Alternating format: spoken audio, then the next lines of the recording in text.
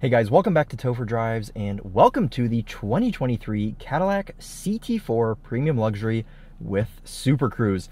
Today's going to be a short video. I just wanted to take you guys out on the highway, show you what it's like to operate and sit in this Cadillac while running Super Cruise. It's a super cool thing, and honestly I think Super Cruise is my favorite driver aid right now on the market, as far as a lane keep, a lane departure, something that essentially drives the car for you, and you'll see that here in just about 5 minutes once we hop on to the highway. But first, let's do a walk around of this Cadillac CT4 just so you can kind of see what it looks like from the outside before we hit the road. I was debating filming a video on this car, but I thought, while I have it, why not show you all what Super Cruise is like. This car is finished in midnight steel metallic. When I was reading the Monroney before this car showed up, I was a little bit skeptical because I'm like, oh, it's just gonna be like any other basic silver. But Cadillac has knocked it out of the park with this color. I love the way it looks with the silver wheels, and overall a pleasant surprise when this car showed up. The only thing it's missing is a different colored interior. I don't love the black interior with this spec. I think it could use either a beige or a brown, both of which are available with the CT4, which is nice. This car has the typical multitude of Cadillac badging on the back. CT4, all-wheel drive, 500T, and if you don't know what this means, it means that it makes 500 Newton meters of torque, and the T, I believe, stands for turbocharged. I don't know why they feel the need to give us all of those badges. Here's inside the trunk if you were curious. Pretty decent size. Show you in the back seat. Pretty standard black interior. Not a ton of room back here, to the point where I don't even want to sit back there because it is very, very cramped. Now, before we get on the road, let me just show you one last thing. One other option that this car has that does not come standard on just the premium luxury CT4, and that is the 2.7 liter turbocharged 4-cylinder with 310 horsepower. Standard, you only get the 2 liter.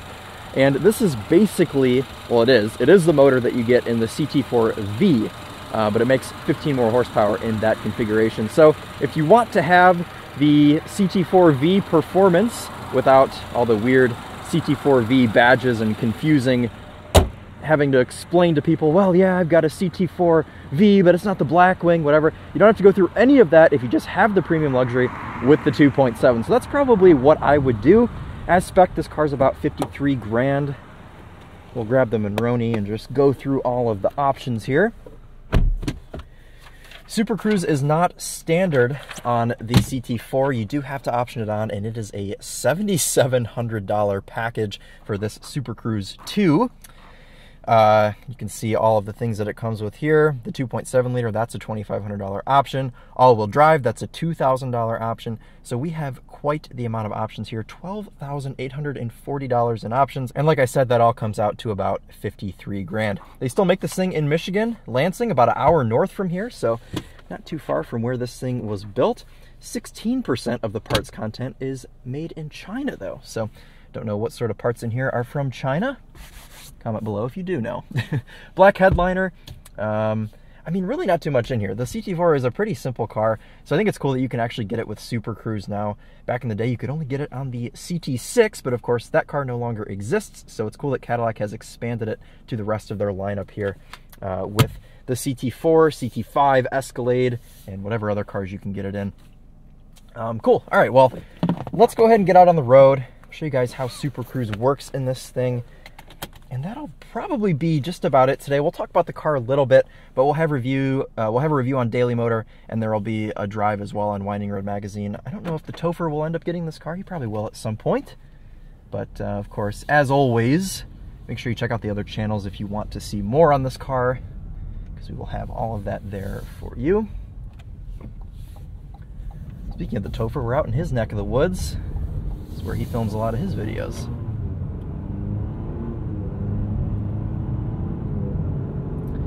Decent power from this 2.7. Actually, I say decent, it does actually feel like quite a bit here in this car. It's quite a tiny thing. We'll run sport mode for just a second as we're merging onto the expressway here, and then we'll go right into Super Cruise.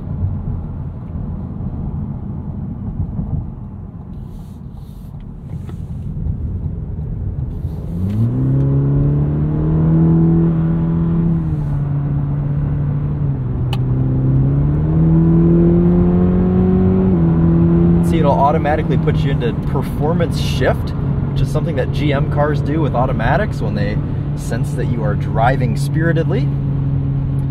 All right, let's get ourselves back into my mode, which is just soft everything. And let me show you how simple this is to activate Super Cruise. All you do is hit this button on the left-hand side of the steering wheel, and that's it. We are now super cruising, and I think that that's a VinFast in front of us, perhaps.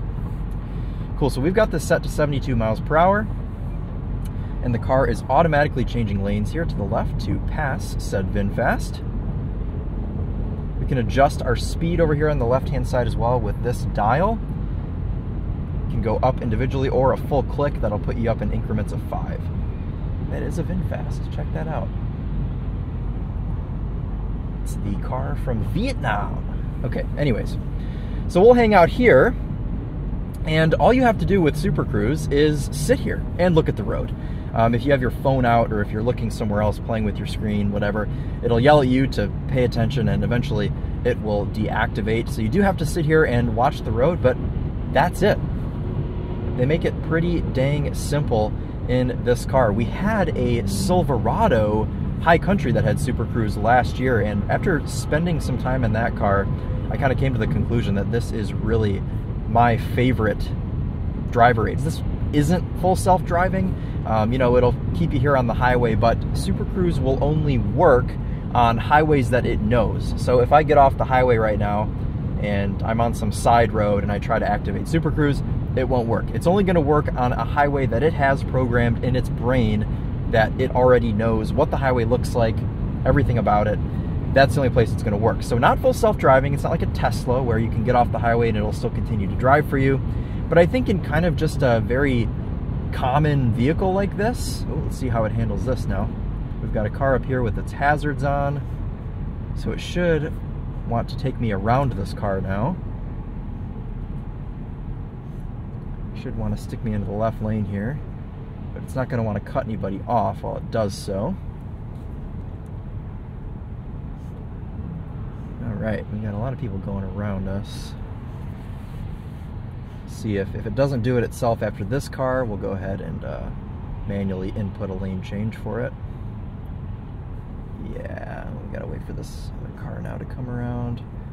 We'll go ahead and let it know that we want to change lanes, and it'll wait for an opportunity to do so.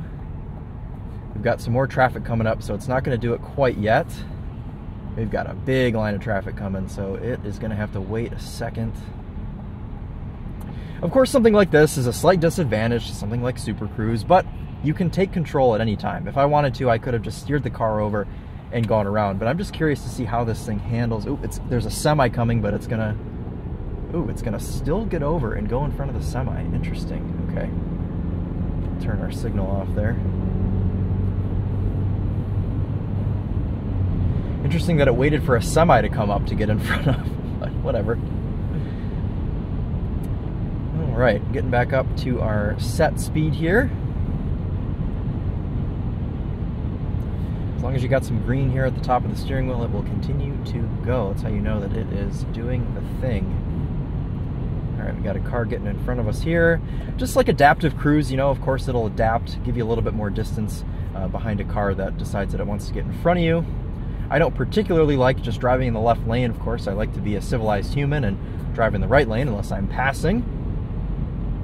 I don't know that this car, once it passes, if it knows to then get back over to the right. I think the Silverado used to do that, or it did do that when we had it.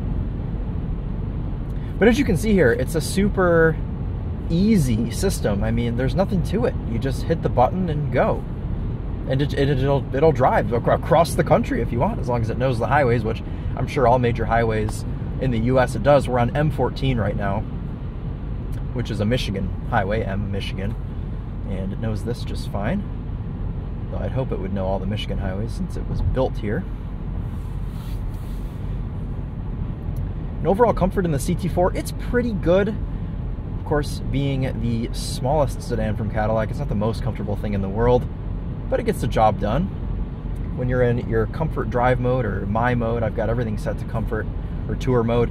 It's pretty cozy, but everything will firm up quite a bit in sport. Oh man, Yeah, this is the life here. I do enjoy Super Cruise quite a bit. And there's nothing really we can do here. Big line of cars in the left because we are going to go... We'll have to take control for a second because we're getting off here in 0.3 of a mile. It's very easy to take back control. You can either click this button and go back to regular cruise control. It'll flash red at you, tell you to take control. Or even easier, you tap the brake and that's it. So you either tap the brake or you can cancel it out on the steering wheel. Super easy either way. Again, nothing to it. GM makes this super easy. And if you try to get it to go here, it'll say unavailable because it doesn't want to ride out this exit ramp. I'm sure it could if it wanted to, but for legal reasons, they probably don't want it to do something this complex, even though this isn't very complex, but whatever. Okay. So we'll go ahead and merge back on here. We'll set our Super Cruise again. You guys can see how easy it is to just, oh, okay, lane ending, whatever. Let's actually start over here in the right lane and we'll let it do some more lane changes itself. All right, see we got our green bar on the steering wheel and it is set to Super Cruise. The only disadvantage I can think of with a system like this is what you just saw with that exit ramp, because in some cars that don't have Super Cruise, that just have more of a lane keep assist feature, some of them will do corners that were as drastic as the exit ramp that I just took. For example, I think a Kia or a Hyundai or a Genesis, I think it probably would have taken that corner with the automatic steering with the lane keep assist. So that's really the only disadvantage I can think of with Super Cruise, is that the only time you're going to get that steering is if the car knows where it's at. All right, we're going for a lane change now to get around this semi. No abrupt lane changes or anything. It does a real good job. Takes its time getting over. What I would like to do is adjust my distance. So you can adjust your gap here for how far away you want to be from the car in front of you. I usually like to leave mine on the closest just because you can see how far we are from this Ford Maverick in front of us. We still have quite a bit of distance. Well, the car in front of them is braking, so we'll be slowing up a bit.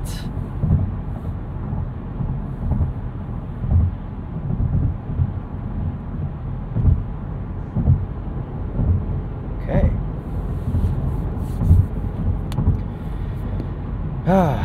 Well, I'm sure some people will get creative with how to actually beat the system and be able to do other things while you're driving, but it's got little, which you all can actually see on camera, there's little scanners right here that watch your eyeballs to make sure you're looking at the road. There might be one here as well, I'm not positive on that. But the car is watching you at all times to make sure that your eyes are on the road and you're not doing something that you shouldn't be doing while driving, which I suppose could be looked at as another disadvantage to Super Cruise, because on other lane keep assist systems, you can look wherever you want, whatever, the car will continue to drive, but you do have to give input to the steering wheel. Ooh, we are stopping, we are braking, the car is handling it, very good. With other systems, usually all you have to do is touch the steering wheel, remind the car that you're alive, that you're still here. With Super Cruise, you don't have to do that. You never have to touch the steering wheel.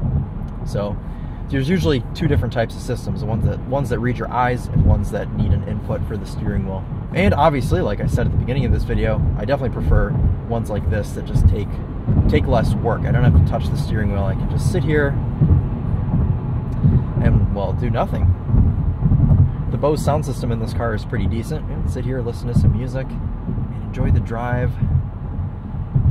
And, you know, I think I'm to the level now with Super Cruise where I trust it. I'm not worried about it rear-ending the car in front of me or driving into a guardrail or anything. I think this system has been around for long enough. I've experienced enough of it to where I do actually really trust it now. Oh, we've got some flashing here. The green light is flashing. Oh, and Super Cruise is disengaging. Okay, so here's an issue also that I've run into. What I think this is I've got a camera on my head, which will sometimes confuse the system. So right there, it just made me take back over control. But there was also the sun was in my eyes there, so it could have been something with the sun and the camera and whatever else. I've had absolutely no issues with this when I've not been wearing a camera on my face, but sometimes that does kind of intervene with the Super Cruise a little bit. Let's see if we can get it to reactivate here. Yep, okay, cool. Probably just the lighting and whatever else made it freak out. Okay, well, that's just about going to wrap it up for us today, guys. I don't want to keep you too long, but I definitely wanted to show you what Super Cruise is like on this new CT4. This is pretty consistent across the Cadillac and Chevrolet lineup. The only one that's a little different is the Chevy Bolt. You're able to get that, or the Bolt EUV. You can get it with Super Cruise. It's not as good of a system as you get in these higher-end GM products. It'll still do the job, but the Super Cruise 2 is what you want. It's what we have here in this CT4. So if you are speccing your next General Motors product and you have the option to equip it with Super Cruise, definitely do so, because it's an awesome option and really just simplifies everything. And they've really got this system dialed in. I'm really, really happy with the way that this system performs. And good job, GM, for bringing this to market ahead of a lot of the competitors. I think the system works a bit better than Blue Cruise as well, that you get in the Fords. It's pretty much the same thing, but sometimes it makes more abrupt moves that the Super Cruise system, at least under my care here, has not. So, great system, and I was happy to take you guys along with me here for the ride today in the 23 Cadillac CT4 Premium Luxury with Super Cruise. Make sure you stay tuned, hang out here on Topher Drives. We've got more videos coming. Depending on when I posted this, I've got videos from my California trip on the Toyota GR Corolla, the Porsche 911 Carrera T, and the Porsche 718 Cayman GT4 RS, all of which were unforgettable drives. They were awesome. Make sure you go check those out if you haven't already. More personal car stuff coming down the pipeline as well, so make sure you subscribe if you aren't, so you can keep up and hang out with me here on the old YouTube. Cool, guys. Well, that's going to wrap it up for us today. Thank you all so much for watching. We'll see you in the next one. Take care.